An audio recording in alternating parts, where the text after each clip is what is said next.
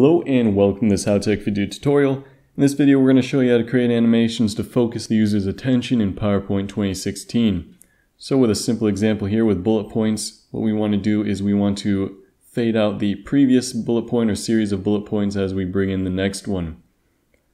So to get started, we'll go ahead and click the outer layer of this box, select it all, go to Animations, hit Fade, and it'll do it nicely like that for us. Go to the Animations pane, double click that green square, and we'll see how our group text is going. We can change it if we wanted to, but for this example I will leave it like so.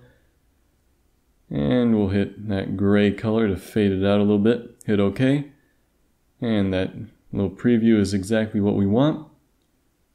Everything's working just how we want it to. This has been a Howtech video tutorial. Please like, subscribe, comment, and thank you for watching.